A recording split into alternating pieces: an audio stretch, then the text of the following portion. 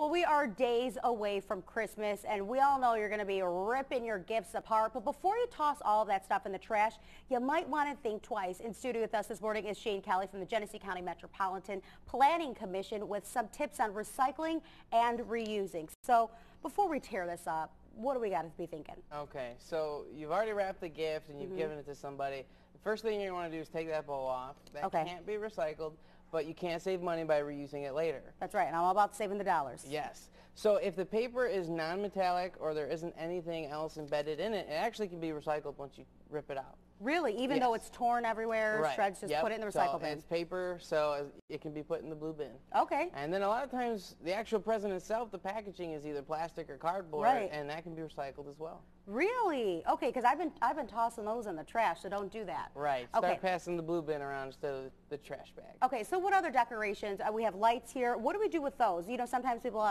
they're missing a few of the light bulbs. They think, we'll buy a new pack next year.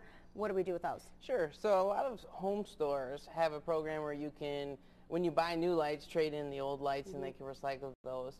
Or there's a place in Flint, Great Lakes Recycling, that'll actually pay you 5 cents per pound of Christmas lights that you bring to them.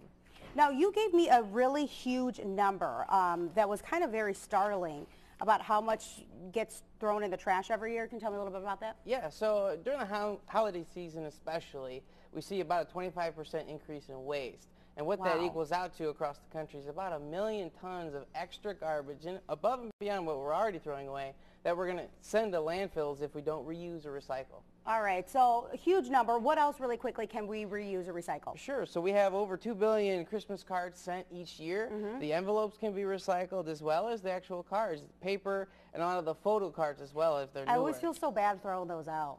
I always feel so bad.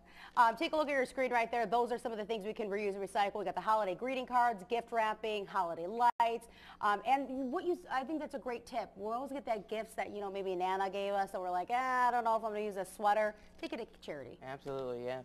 And any last minute tips? Gift bags, reuse.